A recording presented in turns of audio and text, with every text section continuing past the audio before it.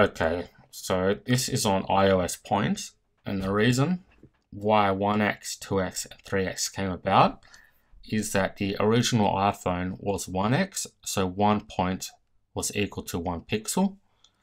And basically, when the Retina came out, because that was double the pixel density, apps made use of the point system to position elements.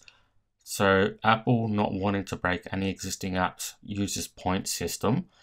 So in 2x, basically 1 point is equal to 2 by 2 pixels. And when the iPhone 6 Plus came out, they increased that to 3 pixels. So 1 point is equal to 3 pixels. So if we just look at that here, if we scale it down, 2x and 3x, this is essentially it to scale. So basically it's a higher pixel density. It's putting more pixels into that 1 point. So 1x means 1 pixel fitted into that 1 point. 2x means 4 pixels fit into 1 point. And 3x means that 9 pixels fit into 1 point.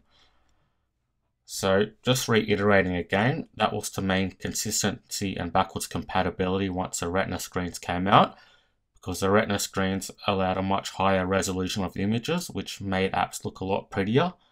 But apps were originally designed for the 1 point system, so this is why it allowed it to keep on working. So this is a link to that human interface guidelines once again, which I'll place in the resources. Thanks for watching, and be sure to subscribe and leave any feedback below. Also check out our website, Facebook and Twitter by clicking or tapping any of the buttons on screen.